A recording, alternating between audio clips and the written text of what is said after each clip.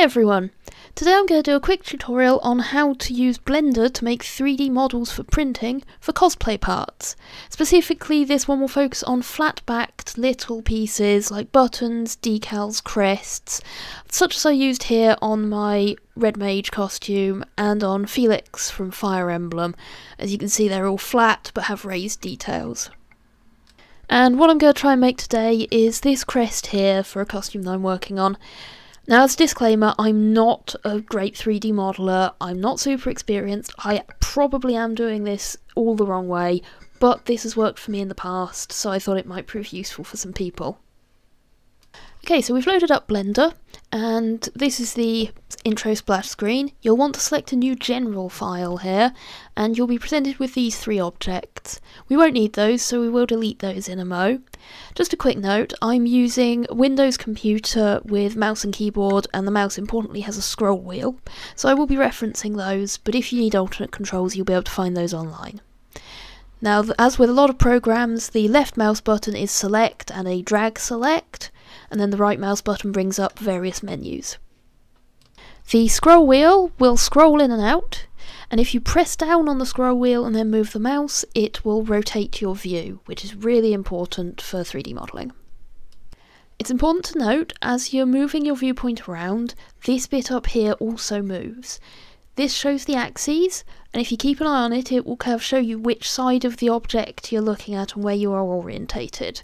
You can also click on it to move to a specific viewpoint. So we're going to go to a top-down view. To get started, we want to find the picture. Obviously we've got it here, but we need to find the file here on the desktop. And you just drag and drop it into Blender, which will create it as what's known as an empty, which means we start making our object, and as a warning, this is where I'm possibly using the wrong techniques. You want to make sure you're in layout, and then go add mesh. This will create a proper 3D object. So if I pull us back out into a more isometric viewpoint quickly, you'll see that the objects are real when I go add mesh, and then let's go for a monkey, which is the silly shape that Blender has put in. And as you can see, we can move around it to see every side of it.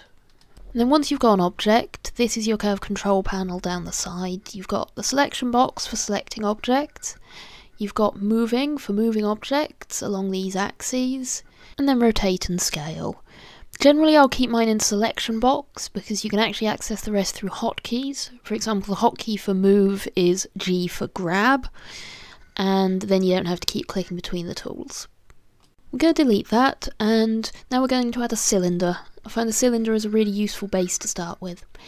Now, this has made a cylinder, and before we click anywhere else, you'll notice there's this little box down on the screen, which if we expand, it'll give us a few options. The most important one is vertices or sides. You want it to have quite a number of sides so you've got more points to edit with. 32, 36 is probably plenty for what we need right now. And now you're ready to click off, and you can see that our cylinder has been created. Now we've got our first object, we want to select it and alter it to the shape we need. Now if you see, it's a plain grey at the mo, but if you click on it, it'll get an orange selection line around it. So we want to select that and go into modelling. So this will let us play around with the object. Now if you see up here, you've got three options. Vertex select, which lets you select individual points, edge select for individual edges, and face select for the flat sides. For these we're mostly going to use vertex select. Now an important thing to know with 3D modelling is, well, it's 3D. So we can drag and select points, it's fine, we can see that one, we can select it and move that one. However, it's only moving that one. At the moment that's fine. If we want to select multiple points, we go to select the whole thing with a box. It has only selected the front facing parts, it won't select the back parts. Which means that if you try to change the whole model, it'll leave some of it behind like that. A lot of what we're going to be doing to combat that is going up here and finding viewport shading, Now it's usually on solid, but we want it on wireframe mode. As you can see, that's made it translucent and you can see every point, including the ones that would be hidden by it. Now if you select the whole thing, it selects the whole model, every point we see. So that's the best one for editing in this kind of case. Now we're going to change back to our top-down viewpoint, and we're going to start by making a petal. And the way to think about it is, I've got these 5 petals. Each one is a bit like a squished oval, and an oval is a bit like a squished circle. So if we're starting with a circle, we can make that petal shape quite easily. So again, in vertex select, we want to select, in this top-down view, drag a box over a couple of them, because we're selecting what looks like one at a time, but we'll actually be selecting the top and bottom points, which is important for moving them evenly together to change the whole cross section. So you click and you'll select one, whereas if you drag you'll select both. Then we're going to go to grab G and move it. And what you can do is grab and move every point individually, which is fine, or if you want, go up here and there's proportional editing mode. When you turn that on, you do the grab and you'll get this circle to appear. Nice big circle. Scroll wheel makes it bigger or smaller. Basically means everything in the circle will also be affected by you moving it. You move it out and the other ones will join with it a bit, which makes it a nicer, smoother shape. As you can see, changing the size changes how it looks. It's an easy way to make a kind of egg shape if you want. Obviously no need to go quite that extreme here, but if we bring the circle quite nice and small, it can just smooth out the corners a little bit, and it means that you don't have to move every single point individually. So we're just going to continue doing that until we're happy with the overall shape.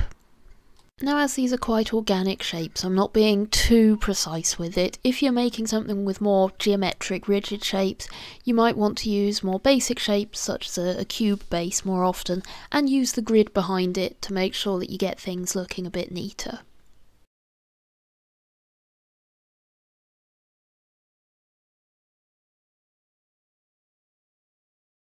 Now, the bit up top here, we don't have to worry about too much. It's going to be hidden by other parts, so as long as it's not too in the way, we can leave that kind of as is. We definitely don't want to risk parts not intersecting at all, because we don't want there to be holes. So there we have our nice petal shape. As you can see, it's really long at the moment, but we can deal with that later. And it's obviously got some quite firm edges, but as this print is going to be quite small, they won't look as bad when it's printed. Or if you want to make something bigger, you can use a cylinder with more edges as a base so that it's all in all a bit smoother. Now, obviously we want 5 ultimately, so we're going to duplicate this. Control C, Control V, as long as you're in layout, will duplicate it. And then use G to grab, and R in this top-down viewpoint will rotate it just in the views we can see. And then just grab it roughly into place and make 5 in total. Now if we want, we can go back into modelling and just look at each one, make them a bit different because they are meant to be organic shapes. So now we've got our 5 petals. They're a bit lumpy in places and they've got this weird inner edge, but none of that's going to be too much of a problem. I'm just going to group them and join them all together, and then just move them out of the way. It's not important really, and if they're not going to be anyway, you could leave them as they are, but sometimes I like to not have my work area too cluttered. So the next bit I'm going to do is the leaves around the outside. I'm going to use exactly the same method of making a cylinder, modifying it and duplicating it, and I'll move those bits out of the way as well when they're done. As you can see, this method is quite nice and quick, and you can